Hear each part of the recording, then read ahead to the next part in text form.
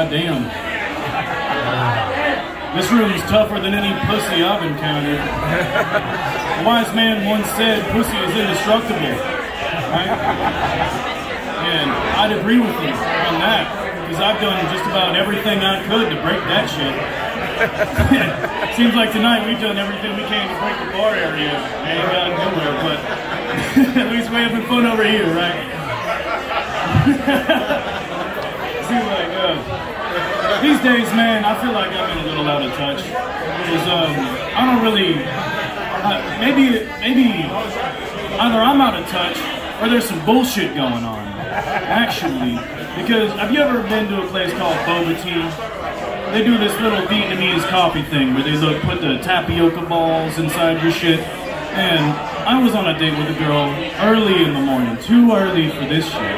And I got there, and she asked me if she wanted to go to Boba Tea, and I was like, alright. But then I was thinking about it for a second, and I was like, wait a minute, Boba Tea. If I wanted a bunch of Vietnamese balls in my mouth to wake me up in the morning, I know a guy. I know that joke's a little immature, but you know, I feel like I've been getting more mature every day. I'm about 6 months sober right now. Everybody from video games.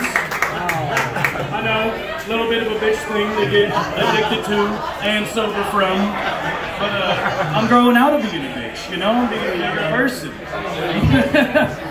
And I think that psychedelics were a big reason for that, right?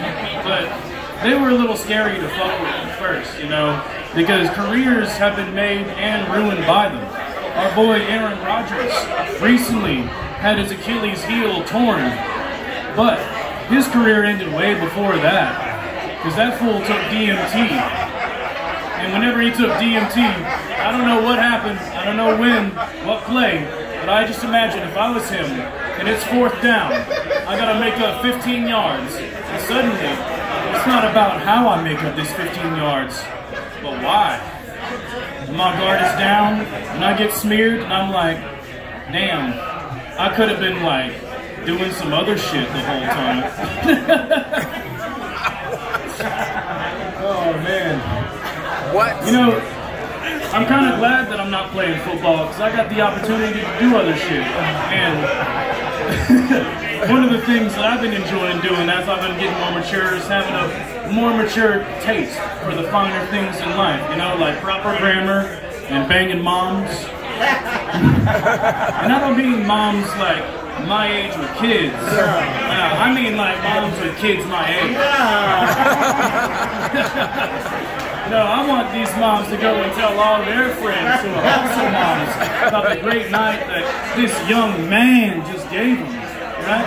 And by their moms, or by their friends, I mean all y'all's moms. That's my time, everybody. Thank you. Yeah. All right. All right, your next comedian is one of the smartest comedians in DFW. Let's give it up for Pete Young. Thank you.